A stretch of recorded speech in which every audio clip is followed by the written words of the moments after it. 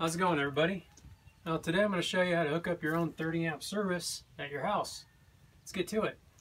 Alright, so full disclaimer, if you don't know what you're doing with electrical or you're not comfortable with doing electrical work on your house or RV, don't do it. Hire somebody that is certified, licensed contractor or electrician, and leave it up to them. You know, I can't be responsible for anybody doing this incorrectly or improperly and cause damage or injury to yourself or your property. And so with that being said, let's get going on this. All right, so what we have here is the Eaton model CHU4S. It's the RV power outlet box. It is waterproof, single outlet, 30 amp. And it's a breakerless box. You wire it into an existing breaker slot on your home power box here, and I'll show you how I did that. It's a really simple and very convenient upgrade to do to your home if you own an RV. It's nice to be able to just pull in and plug into a 30 amp service, or if you have friends that like to stay at your place with their RV, they've got a nice 30 amp hookup. I'll put all the information on this power box in the description below, but basically it's just like your standard RV park single outlet 30 amp service for an RV, and it's unmetered.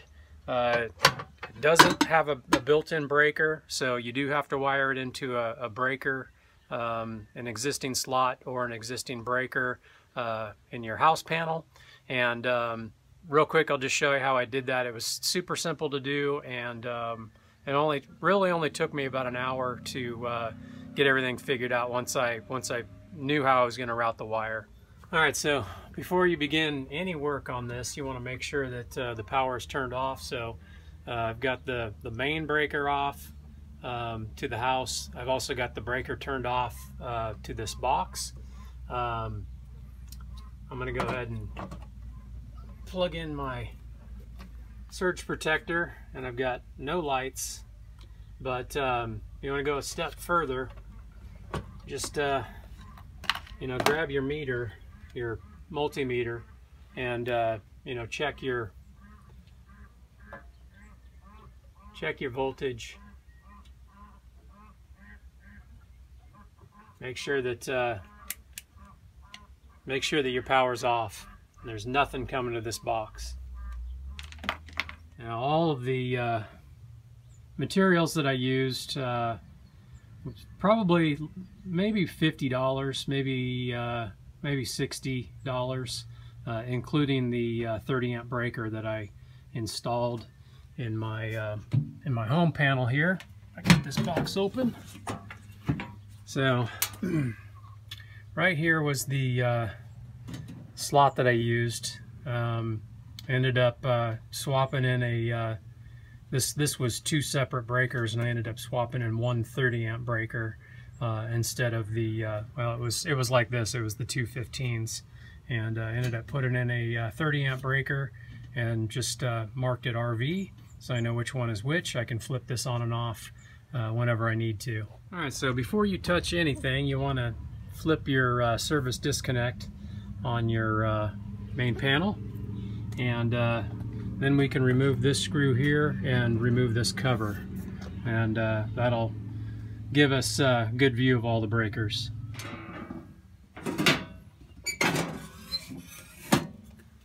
Okay, so once you have your panel removed, you can see we match up this 30 amp breaker. You can go ahead and, from your box, you can get your box mounted and run your wires into your home panel, and basically all the hardware, all the mounting hardware for the outlet box comes with the in the kit. So when you buy it, it has your mounting screws, and the only thing you'll probably want to get is some sort of sheathing, some protection for your wires going into your house, and maybe some brackets to secure it just so it doesn't flop around.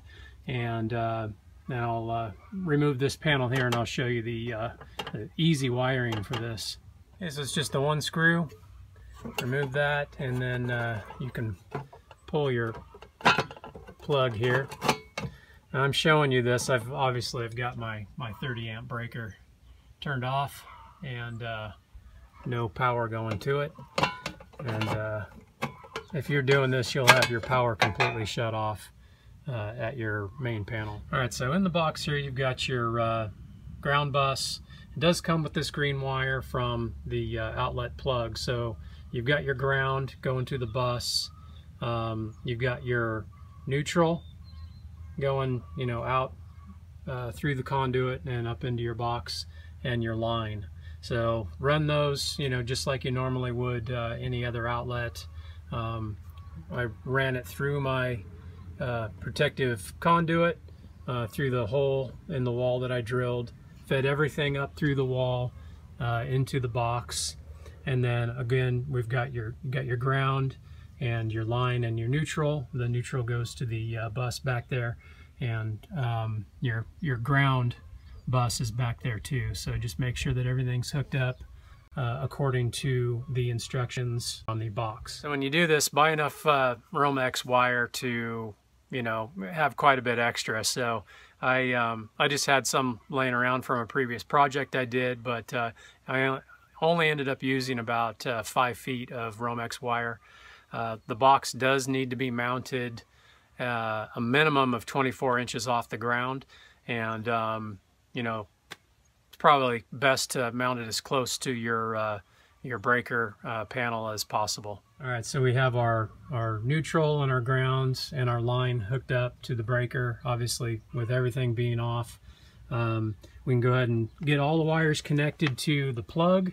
Make sure that you've got your line and your ground and your neutral, everything hooked up properly. There is a schematic up on the inside of the box, so make sure that you follow those instructions, and then we can put this box back together and test everything out. All right, get that fit in there, and then it's just the one screw mounting, and I just ran a bunch of caulking and stuff. I haven't painted any of this yet, but just run some caulking in there so it's watertight. And if you want to put a little bracket on there just to secure this stuff is super stiff, so you don't have to worry too much about it. Okay, so once I got my cover back on, I can go ahead and flip my breakers on, and then we'll test this circuit out before we plug anything into it. All right, so I'll test this circuit out with my Progressive Industries surge protector, and plug this in. It'll give you a green to go, and then the number 1 is that the wiring is correct. If you've got the red light on the number 2, it means that you've got an open neutral or an open ground. So that tells you everything right here. So I'll go ahead and plug this in. The lights are lit. We're good to go. And then go inside and make sure that the fridge is going on AC power, and that everything's going the way it should. If you're using your converter to charge your batteries, make sure that that's going the correct way, and you're set to go. So you can make sure that your microwave's going, and that your fridge is switched over to AC, which it is, and everything else is good. Got my system here is I'm running off of solar, so I've got my converter breaker shut off. But if you normally run, you're charging off of your converter, if you have a newer RV with a smart converter, then obviously you want to make sure that that converter breaker is switched on. All right, so that's pretty much it. Thanks for watching, and I hope this gives you a little bit of an idea what you need to hook up a 30 amp RV service on the side of your house. Again, if you're not comfortable with doing it yourself, consult an electrician. You know, it can be very dangerous if it's done wrong. It can, you know, cause fire, could cause injury, electrocution. Make sure that you do it right, or hire somebody to do it right. So anyway, again, thanks for watching, and if you haven't hit that subscribe button, go ahead and hit that, and we'll catch you on the next one. Later.